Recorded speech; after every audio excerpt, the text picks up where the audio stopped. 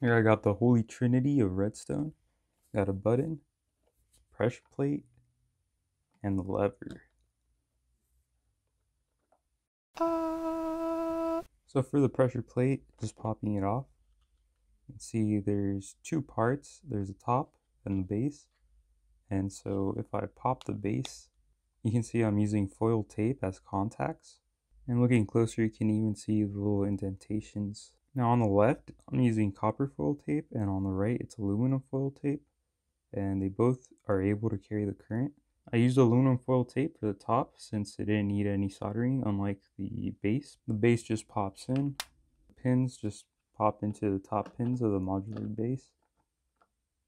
And now pressing down will connect those leads across and allow current to flow through. Sometimes when using foil tape, it doesn't make a secure contact, and so sometimes it jitters a lot. In order to remove the jittering, you can pair it with the microcontroller.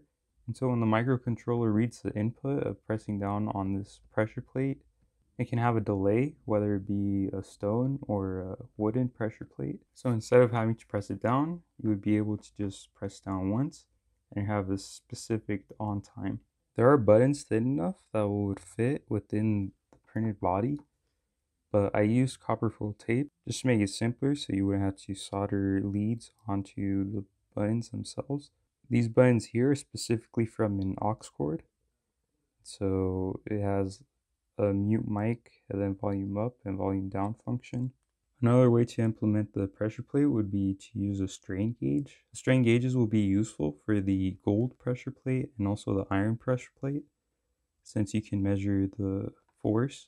Depending on how much force is applied to the pressure plate will determine the output. When testing the strain gauges, I was able to get a readable output to the microcontroller. Problem was that I didn't have a good solder on the pads. Every time I would press down on it, it would disconnect from the pad, eventually just ripping off the pad entirely. I'll try again and hopefully I get a better outcome.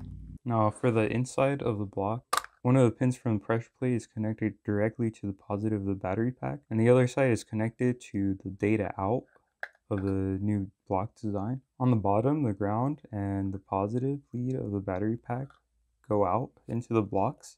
The wires run through this metal block and into this repeater in order to power the microcontroller. And the data out is able to go into this redstone block here. The initial voltage is dropped down a little bit and sent out to the right, and also the same for the left. The redstone dust using voltage drop just allows for multiple inputs. We can start the signal here, we can start the signal here, we can start the signal here in the middle and allow it to branch out, while also dropping the brightness. That's pretty much it. If you have any questions, as always, let me know, and thank you for watching.